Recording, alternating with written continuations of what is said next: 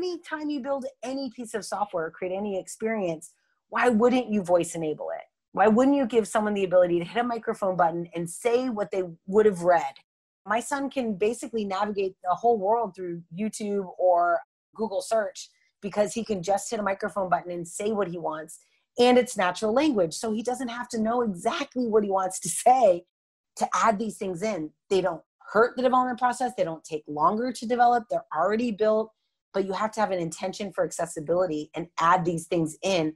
And then the good news is your funnel opens. As a marketer, you get way more people looking at your content, reading your content, coming and looking at what you have to offer, as opposed to being like, unless you can read, you can't play here.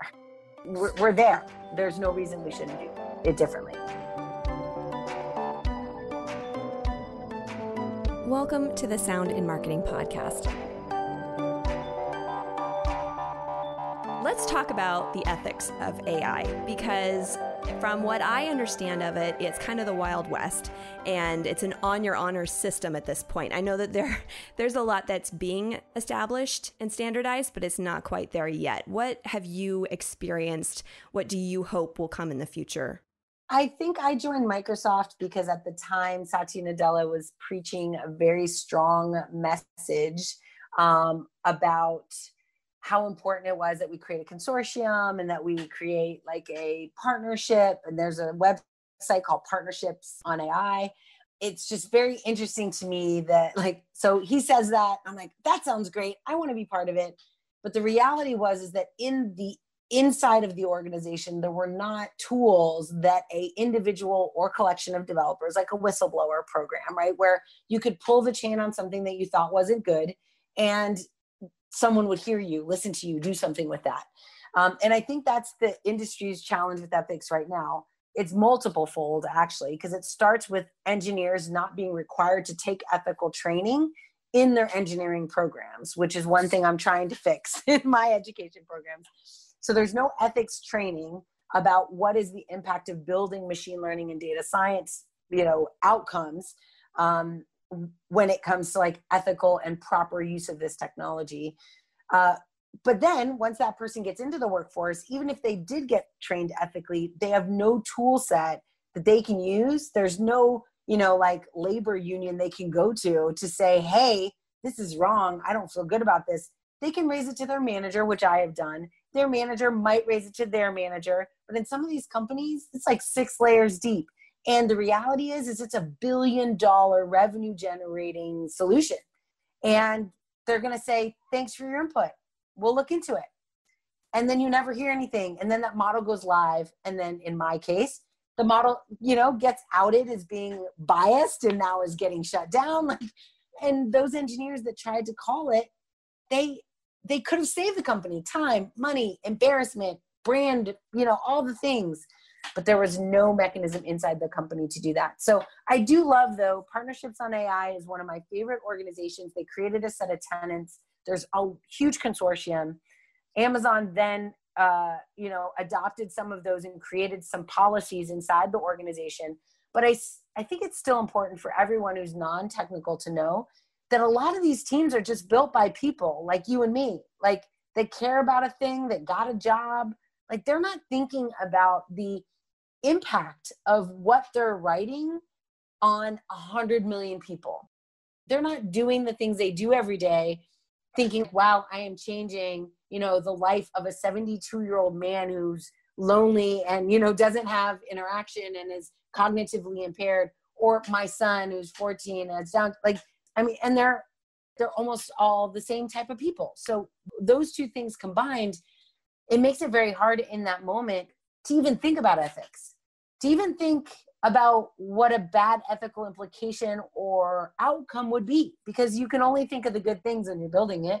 You only think this is how it's meant to be used. And that's the huge danger with AIs. Data collected for an AI solution can be repurposed for almost anything. And we don't, this is why I think people are almost rightly to be concerned about like a Skynet or a malicious intent AI, solution, because we're collecting data haphazardly without much thought or reason, and really no professional or, industry training on the ethical implications of that collection. I mean, thank goodness for GDPR. If we didn't have GDPR, we would never have tightened up anything in the US. So regulation does have its place, because it definitely pushed the needle for organizations that weren't going to do anything, but it's not enough. You know, it's just the beginning.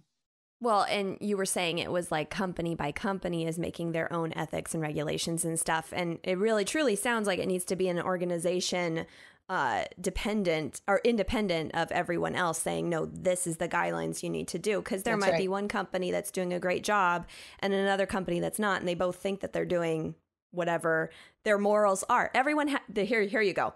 It's kind of like having having a religion and having ethics attached, morals and ethics attached to this religion that you have.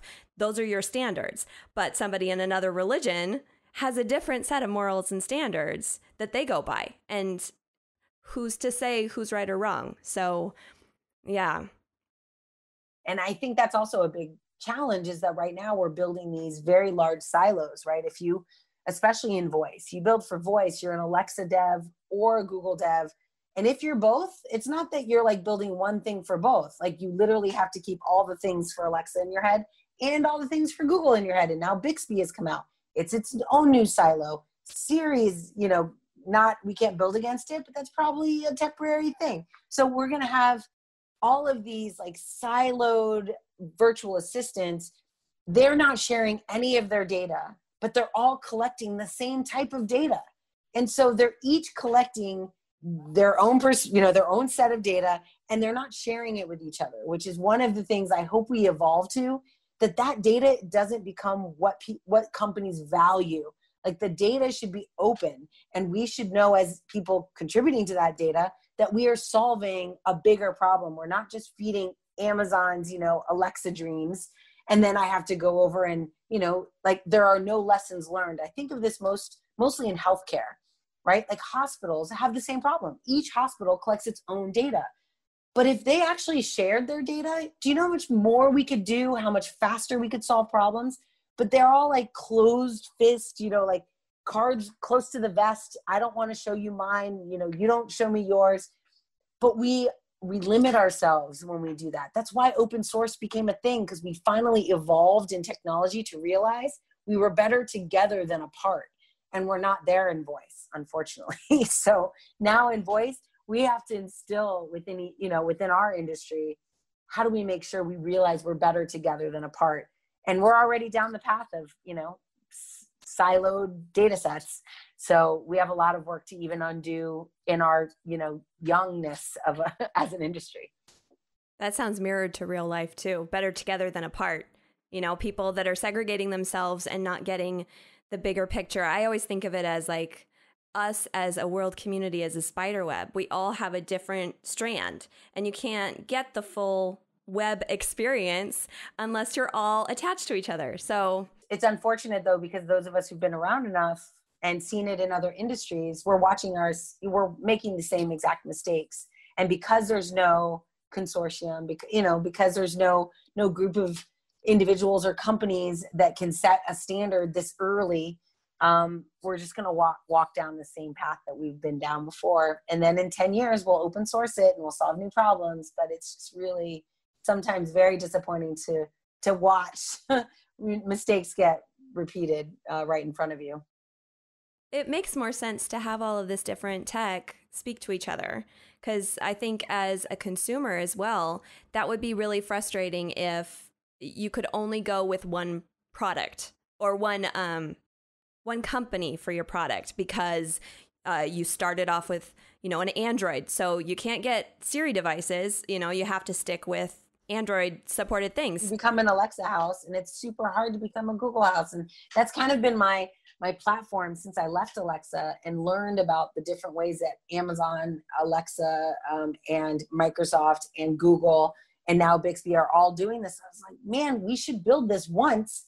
And then these are just channels. And I should be able to start a conversation with Google in my car, right? And then be able to go, or maybe on Siri with CarPlay or whatever it is. But I should be able to start in one place, go to my work, talk to my laptop, have it, then I come home, I talk to my kitchen, and it's all the same back-end stuff. It's all the same functionality, all the same work.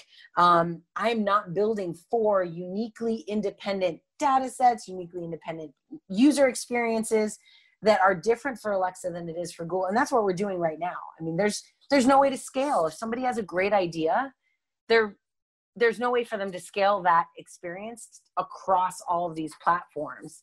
Not easily anyway. It's very painful to have to learn each thing. Like, it doesn't make sense to me. So I'm like, one bot to build them all, you know.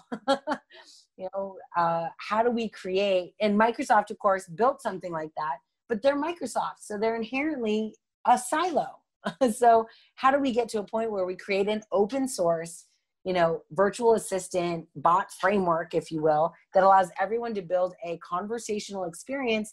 And then it's just a channel, an adapter that you add. If I want it to be on Google, I add this adapter. And that way, as people go through their experience, they come back to that main application that it hosts their state and what they said last and what app they were on and what context they're in and whether they're at home or at work. But right now, there's no way. If I start a conversation on Google and then I go to the same app on Alexa, they don't even know that I've been there. I have to start over. And that, from a customer perspective, that doesn't make sense to me. The newness of voice, people like me, consumers like me, are trying to figure out how to use this stuff. So you've got a smart speaker that you barely know how to use, Yeah, you're using like 2% of its capability. Exactly. I know I am. I know I'm only using 2%. And so you use that, and then you're introduced to something else, and then you're forced to learn that, and then you learn something else, and it's going to slow down the process, honestly. I think that is going to slow down the process. Speaking of accessibility, smartphones are awful for the blind because it's a touch screen.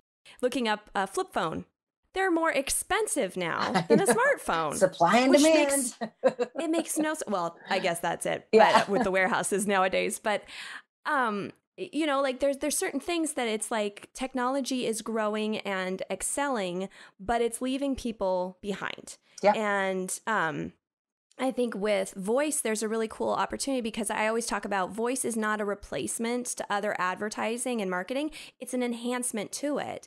And so with this capability of multimodal functionality, what kinds of things have you been seeing that have really helped further that, especially with your son? What kinds of things have you been seeing? Yeah, so you're right, though. Unfortunately, even with like apps in the App Store for iPhone or iPads, the same application adapted for someone like my son who he's got cognitive disabilities with Down syndrome. They're way more expensive, like to the hundreds of % more expensive. Same thing. It's just now it speaks instead of, like you have to read it. And now the buttons are bigger or the colors are different. And it's very interesting to me because like his constituency is not the one that can pay for that. Like actually the people paying $4.99 can pay for that. Just add another $1 and make it free. I don't know. But with voice, we are actually in a place in this industry where developers, unfortunately, for one side of it is the developers are somewhat limited by what they can do because of the platforms that they're building for. So Alexa creates the API, and even though we're only using 2% of it, it's not like 98% of it is then unlocked through an API, right? They've created a very small sliver of functionality that's unlocked through the API, maybe 25%, maybe less. But there is an opportunity for people, us, to build experiences for Alexa. And really, my vision is just voice enabling anything. So my son, Alexa was the first, but YouTube got very good at voice search since then. It wasn't good when Alexa launched. It's now much better. But anytime a website, a mobile app, anytime you build any piece of software, create any experience, why wouldn't you voice enable it? Why wouldn't you give someone the ability to hit a microphone button and say what they would have read, right? Like button names, anything. My son can basically navigate the whole world through YouTube or Google search because he can just hit a microphone button and say what he wants. And it's natural language. So he doesn't have to know exactly what he wants to say. It doesn't have to be he doesn't have to click exactly the right click trail, right? He doesn't have to go to this button and then this menu, which is hard for him from an executive function perspective. But he can just say, hey, I want to see, villain deaths on, Disney, and it will pop up exactly what he wants. Or I want to find, new movies on Disney Plus, and Google will show him what they are, and he can click on it and it will take him to the app. So how do we do that for the world? Like, how do we just use voice? Because it's not just accessibility to people like my son or people with physical disabilities, but it's literally anyone who struggles to use a device. So like my dad, who's older, anyone who's older, eventually using a small device. I mean, I now see my peers who are like in their 40s, they're getting to that point where they're like having to hold the phone away from them. Right? My older 40s are like, what happened? 5 years ago, I was fine, and now I can't see. But why? Why even do that to people, right? Why not just make everything voice accessible? But it's not just voice. I recently saw, or I should say it's not just like Alexa. I saw Polly. Polly is AWS's version of speech to text, or text to speech. So I saw on a blog post, there was this line, a player at the top of the blog post, and it was like powered by Amazon Polly. And it literally was an API that just ingested the blog, and the output of that blog was an audio file that you could play. Why? It probably was 5 to 10 lines of code. Why wouldn't we do that for everything? And then let's say I'm ADD and I struggle to read text on a page. I saw something just today where you clicked on this little sprite icon, you click on it, and it has an immersive reader. This is an API available today. Any developer can use it. And these little things, but you have to set the intention at in the development to add these things in. They don't hurt the development process. They don't take longer to develop. They're already built, but you have to have an intention for accessibility and add these things in. And then the good news is your funnel opens. As a marketer, you get way more people looking at your content, reading your content, coming and looking at what you have to offer, as opposed to being like, unless you can read, you can't play here. And that seems just, the tech is, we're there. There's no reason we shouldn't do it differently. And again, I mean, this is like putting in the investment in the front end for a bigger payout. Because, I mean, you're just talking about how the marketers will be, they'll be seen more places, and including everyone, again, gives you some more emotional connection and genuine feeling from companies and brands. I'm going to leave it at that. Noelle, this has been wonderful, very enlightening. Thank you so much for your thoughts and your perspective. Yeah, it's been really fun. It's so good to talk about this, because that's how it all starts, right? Just with a conversation. So I'm really grateful for the questions and letting me talk about what I'm really passionate about. You're welcome, and thank you. As a fairly new community, the voice industry has a unique opportunity to avoid some or all of the mistakes that older communities have made, where cultural and societal stories have been omitted. Let's represent and unite all peoples and be a true global community. For more of the Sound and Marketing Podcast, don't forget to follow, subscribe, and share. You can find us on iTunes, Spotify, Google Play, iHeartRadio, Pandora, and Stitcher. For inquiries on producing and developing your own podcast, or for inquiries on sonic branding and sonic branding consultation availabilities, you can find me at Dreamr Productions. That's DREAMR Productions.com, LinkedIn, and Facebook. You can also email me at Jeanna, Jeanna, at DreamrProductions.com. All links will be provided in the show notes. This episode was produced by Dreamr Productions and hosted, written, and edited by me, Jeanna Isham. Let's make this world of sound more intriguing, more unique, and more on brand.